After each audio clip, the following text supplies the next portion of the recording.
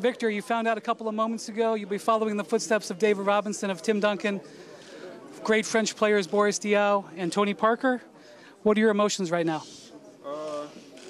Can't really describe them, It's just my heart's beating. I got everyone I love, everyone I know around me. It's a really special moment I'm going to remember for the rest of my life. There's American fans and NBA fans across the world are still learning about you. What is the NBA? What are the San Antonio Spurs getting with Victor Wembanyama?